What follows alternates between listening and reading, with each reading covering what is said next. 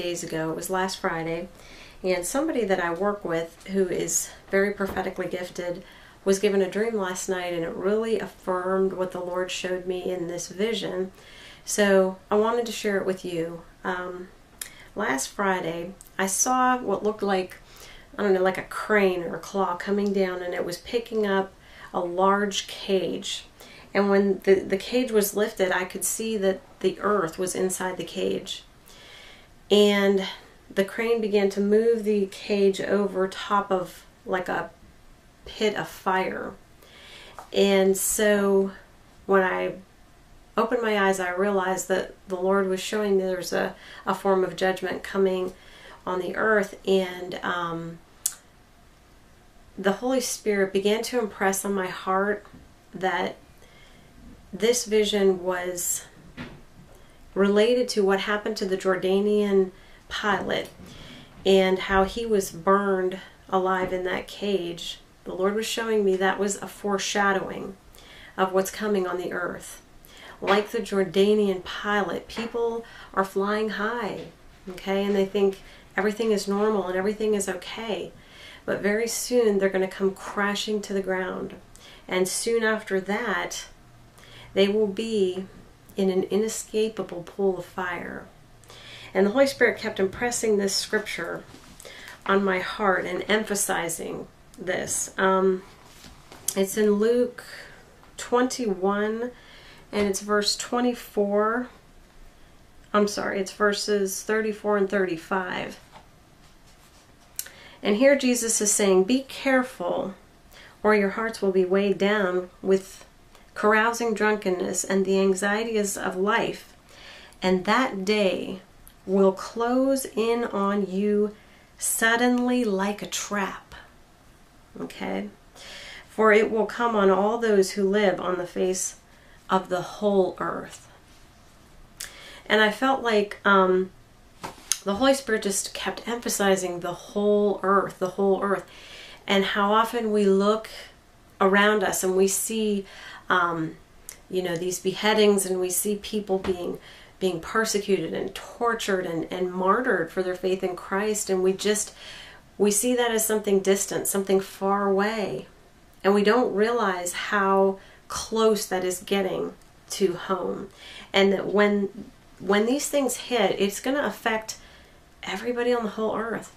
And it's like a trap, like the earth in that cage. There will be no escape. And if the friend I was telling you about, he had shared that the Lord gave him a dream, and he talked about they were standing on the beach and watching, and you could see land, and it was far away at first.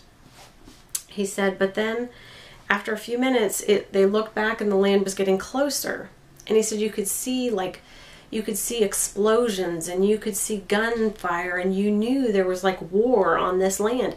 And he said, and then a few minutes later, it was closer, and it was closer. And then he said at one point you could see the buildings, and they looked like the buildings you would see in like Saudi Arabia.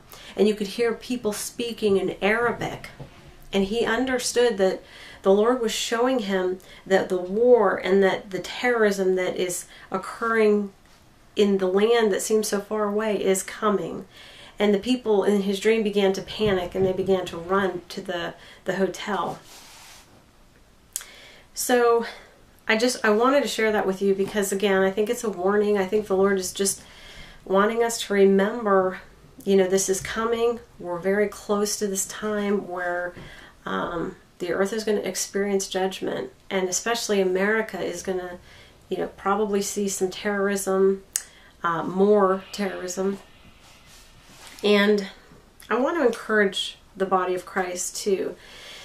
I keep hearing people who make comments about anyone who believes in the rapture, and the bride of Christ has to be cleansed, and so people who don't understand the purpose of the tribulation. And I just want you as the body of Christ to remember this, okay? If the blood of Jesus shed on that cross satisfied the wrath of God once and for all,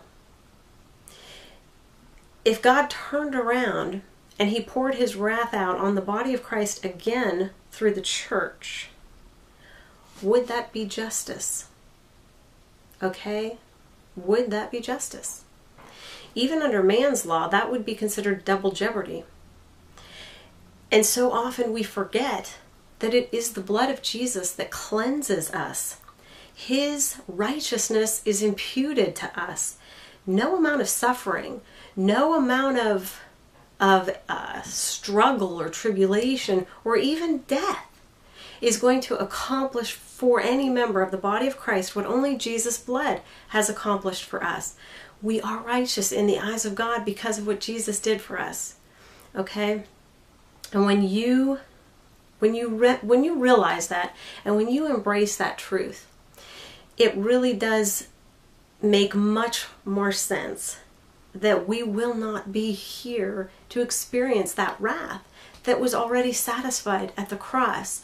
You know, and that's why Jesus said in that next verse in Luke 21:35 or 36, he said, "Be always on the watch and pray that you may be able to escape all that is about to happen, and that you may be able to stand before the Son of Man." Okay? So just be encouraged that even though, you know, there are things coming, there's a lot of things coming on the earth that are troubling. And if we focus on those things, it could become overwhelming. But what we want to focus on is Jesus Christ. We want to focus on the finished work of the cross, what he's done for us, what he's accomplished for us, that his blood is what cleanses us. There is no amount of tribulation that will ever accomplish what Jesus did for us on the cross. So please, please do not try to replace the blood of Jesus with any work. Okay? And you know, I understand there were times I used to think that maybe we would be here for the tribulation. But when you truly understand the purpose of the cross and you truly get what Jesus has done for us and accomplished, you know we can't possibly be here for that tribulation, because the purpose of it is not to cleanse the bride. The purpose of it is for God to deal with Israel. That 7 years is set aside for him to deal with his people. All right, we will stand before the Son of Man if we're counted worthy, and the only thing that makes us worthy is his blood. Okay? So